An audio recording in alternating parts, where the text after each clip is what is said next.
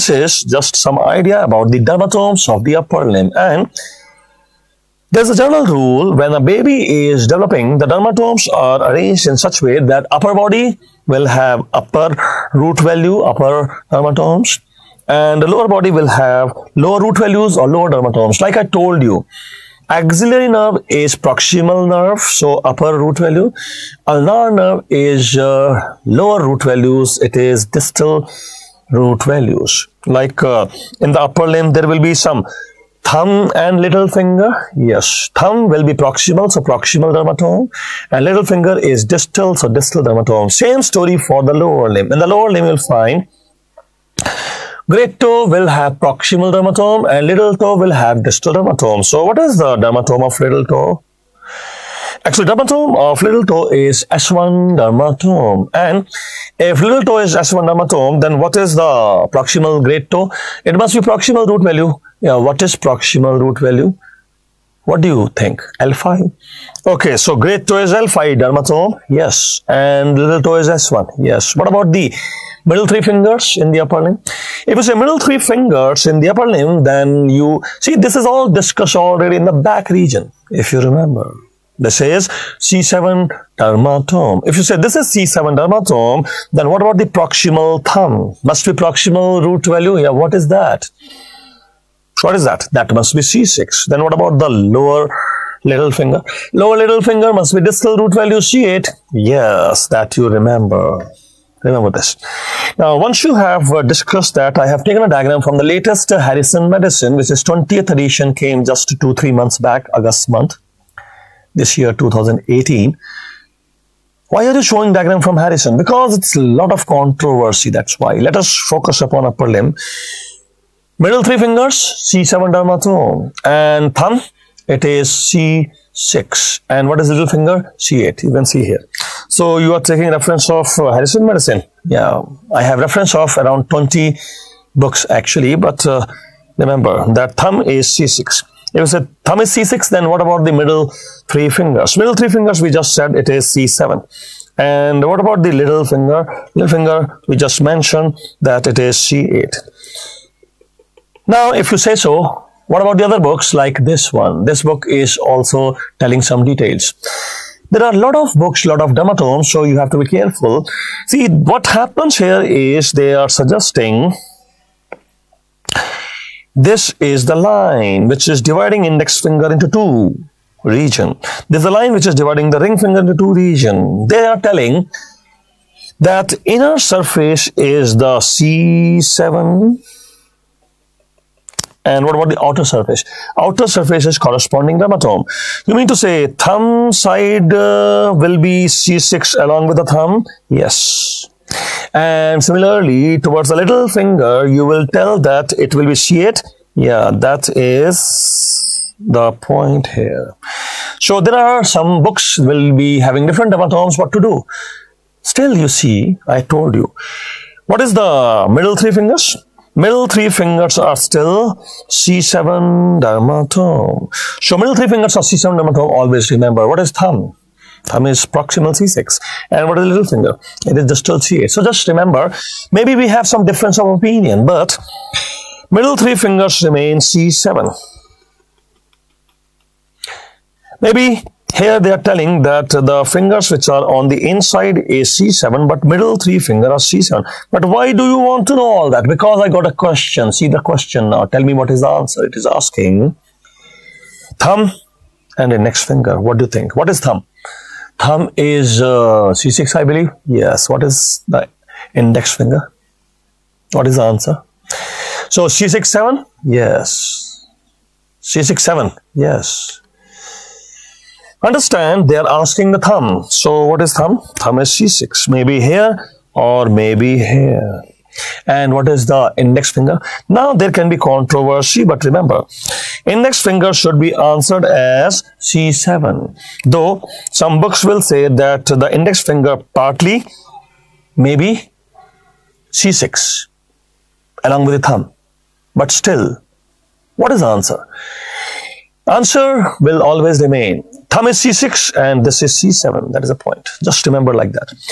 Okay, then what is the next thing? The myotomes. What about the myotomes? It's simple. You have to remember, proximal muscles will have proximal root value, like shoulder and scapular muscles, and distal muscles will have distal root value, like hand muscles.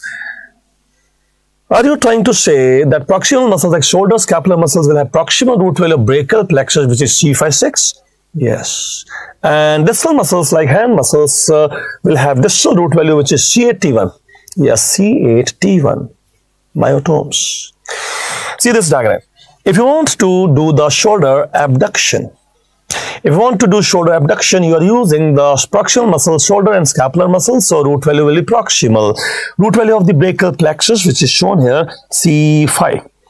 And what if I'm doing the elbow flexion? If you're doing the elbow flexion, then C5-6, the biceps reflex, C5-6. And what if I want to extend it? If you want to extend it, the triceps reflex, C7. So C7 is triceps reflex for extension of the elbow? Yes. Okay. You're telling that if I'm flexing the elbow, then it is C5-6, the biceps reflex. Yes. And if I'm extending the elbow, then it is the triceps reflex, radial nerve, C7. Yeah, you can say C7-8 also. So for flexion, I'm having C5-6. Yes. And for extension, I'm having C7-8. Yes, like that. And what about the hand muscles?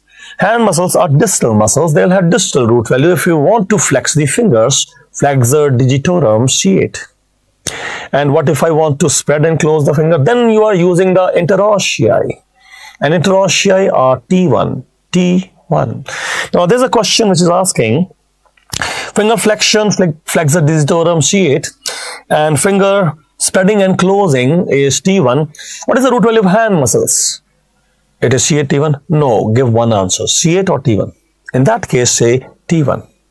T1 is a better answer than C8. And as you say, let us proceed further. As you're proceeding further, you'll find the embryology, there is a concept of limb rotation. The upper limb is rotating laterally by 90 degrees and lower limb is rotating medially by 90 degrees. So, see here. As you look at the developing baby, you'll find the upper limb is rotating laterally by 90 degrees so that in anatomical position, the thumb will be found lateral. So, in anatomical position, the thumb is lateral. Then, what about the lower limb? Lower limb, you will see, is rotating medial by 90 degrees. As the lower limb is rotating medial by 90 degrees, the great toe will come medial. Great toe come medial. One more thing will happen since the upper limb is rotating laterally by 90 degrees, the flexor compartment or folding compartment will come anterior. Whereas the lower limb is rotating medially by 90 degrees, so great toe is on the medial side and the flexor compartment, folding compartment will go posterior. For the lower limb, the great toe is on the medial side and flexor compartment will go posterior. Let me show you that diagram also. See, upper limb are folding anteriorly. The folding compartment or flexor compartment is anterior. Whereas the lower limb are folding posteriorly, the flexor compartment or folding compartment is posterior. Why the upper limb is having a flexor compartment anterior? And why the lower limb is having a flexor compartment posterior? Because of the limb rotation. There is a difference of 180 degree. There is a difference of 180 degree, upper limb flexing anterior and lower limb flexing posterior. 180 degree difference. 90, upper limb rotates laterally and 90, lower limb rotates medially. 90 plus 90, 180 degree difference. This we'll discuss yet again, but let us go into more details of dermatomes. Of the upper limb, yes, we are discussing upper limb here. So, you know, there are 5 root values of brachial plexus which will be pulled into the upper limb bud and arranged in such pattern that the middle 3 fingers are C7 dermatome. And what is thumb? C6. And what is little finger? C8. Now you will see there is one anterior-axial line and there is a posterior-axial line. The examiner is asking, anterior-axial line is reaching which joint? Shoulder, elbow or wrist joint? And the answer, it is reaching almost the wrist joint. And what about the pre-axial, post-axial border? Actually, there is a concept that the thumb side or the radius bone is pre-axial bone and The little finger side, the ulnar bone is postaxial bone. So thumb side, the radius bone is the preaxial bone, whereas little finger side, the ulnar bone is the postaxial bone. And similarly, there are arteries. These are questions asking who is the preaxial artery and who is the postaxial artery. It is very simple to remember as the arteries are developing. The thumb side radial artery will be the preaxial artery, and the little finger side, the ulnar artery, will be the postaxial artery. So then who will be the axial artery is a question. Axial artery is depending upon the development of the upper limb bird and is the axial artery is actually the anterior interosseous artery. So anterior interosseous artery is the axial artery. Is some question coming? Yes, it is some questions coming. Now, as you see, the veins are also like that. There is a vein which is running with the thumb side. Do you know which vein runs to the thumb side? The vein which is running at the roof of an anatomical subbox. So, vein which is running at the roof of an anatomical subbox along with the thumb side or the radial side is the cephalic vein, which is a preaxial vein. Cephalic vein will be preaxial vein, whereas there is a vein at the base of the forearm, and that vein which is at the base of the forearm is the basilic vein, is the postaxial vein. Basilic vein at the base of forearm is postaxial vein. So, where is the anterior axial line reaching is a question, and we have already answered. Reaching almost the wrist joint. Now, if the anterior axial line is reaching the wrist joint, the next question is obviously, where is the posterior axial line reaching? And you are looking for the posterior view now, and you have to tell the posterior. See, anterior was actually here, but this will be the posterior. So, where is the posterior axial line reaching? Actually, posterior axial line will reach the elbow joint. As compared with anterior, it is reaching the posterior elbow joint. Let us draw a diagram for that actually here. So, postaxial line is stopping at the elbow joint. Yes. Can you tell me one thing? What is the dermatome of the middle? 3 fingers on the dorsum of the hand. This is nail bed, nails shown here. So, what are the dermatome of the 3 fingers on the dorsum? Maybe dorsum, maybe ventrum, does not matter. It is the same C7. It is same C7? Yes. Then you will tell the thumb is proximal C6. Yeah, you see here. And then you tell the little finger distal is C8. Yeah, of course. Then what is the lateral elbow? If you say lateral elbow, it is more proximal. So it will have proximal dermatome, that is C5. And what about the distal? Medial elbow. If you say distal medial elbow, then it will be T1 dermatome. Now, once you have this idea, I'll ask you a question. In Erb's palsy, when there is injury to the C5-6 root value, where is the sensory loss?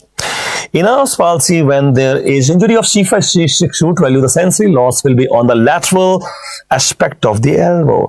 If it is a lateral aspect of the elbow, including the thumb side, then you can immediately say, what about the clump case palsy? Because clump case palsy is distal root value infected, and that is the clump case palsy here. You mean to say sensory loss will be limited to the medial side of elbow and the little finger side? Yes, that is sensory loss in clump case palsy. Tell me one thing. What is the dermatome of the shoulder tip? Shoulder tip, yes, must be the proximal root value. You mean to say C4? Yes. Do you realize that C4 is also the, if you're talking about the C4, so what do you think is the dermatome of the shoulder tip? Must be the proximal root value, and that proximal root value is of course C4. If you remember, C4 is also the root value of the phrenic nerve.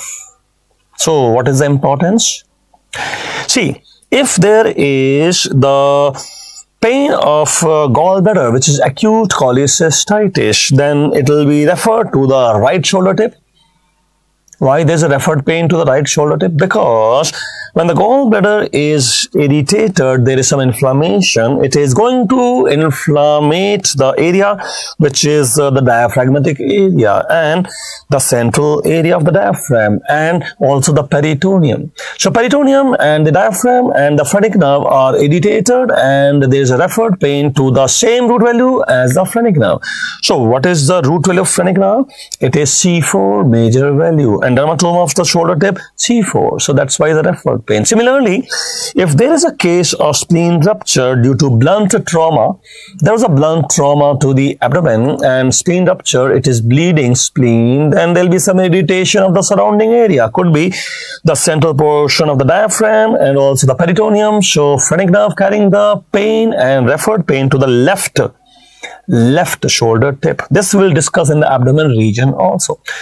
Now you see the dermatome of the shoulder tip is C4. And what is the nipple level? That will be T4 and T4. What about the intercostal brachial nerve?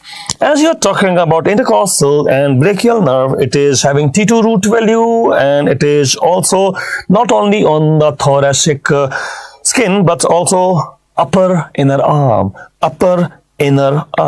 So you're telling that there is some intercostal brachial nerve with the T2 root value? Yes.